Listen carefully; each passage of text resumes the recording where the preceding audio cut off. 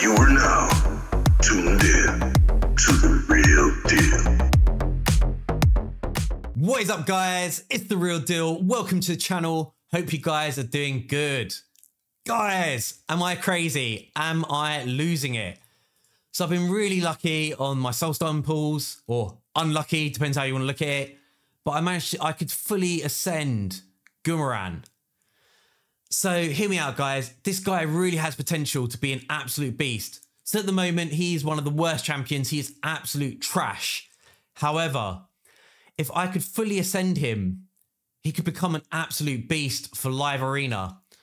So what I was thinking is, if I could get 1k views on this video, 50k subs, and say 25 comments, I will fully max this guy. I will throw books into him. I will fully gear him. I will ascend him and fully awaken him. But yeah, he has real potential. So hear me out, guys. Hear me out. Let me talk you through why he could be an absolute beast. So let's dig him up. He's buried somewhere deep, deep on my account. Let's change it to rarity. See if we can find him. There he is. Okay, so if we can fully awaken him, polymorph. You stick polymorph on him and he'll be an absolute beast.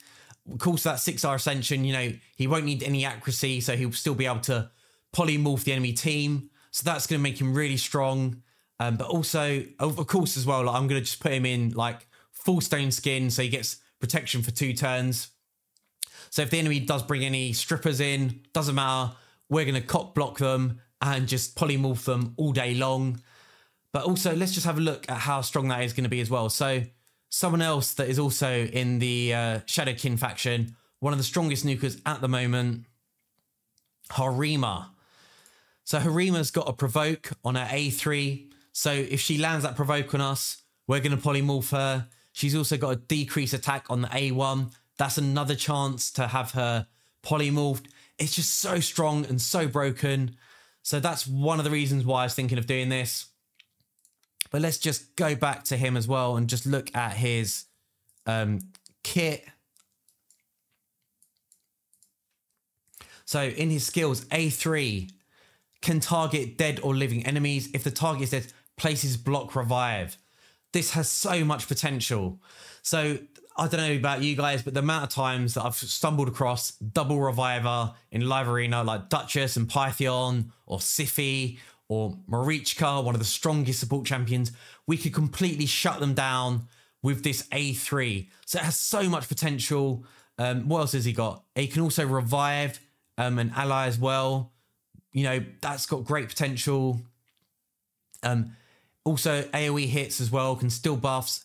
I'm not going to build him as a support. I think if I am going to build him, I think I'm going to build him as a nuker. I mean, block active skills as well is a really nice ability as well. So I'm a bit tossed up between the two. I could, either go high accuracy and slow and just annoy people with polymorph, or annoy people with polymorph and just go full nuke and potentially just drop people with the A3 and block revive as well. I just think this has such potential. But yeah, it's all about you guys though. Do you guys want me to make a video on the worst champion in the game? If we can reach that target of 50 subs, 1k view, and 25 comments, I will definitely fully book and gear this guy out. It's all about you guys. Let me know. But I hope you enjoyed the video, guys. Please do leave me a cheeky thumbs up. Make sure you smash that subscribe. And maybe I'll catch you in a Gamuran video soon. Peace!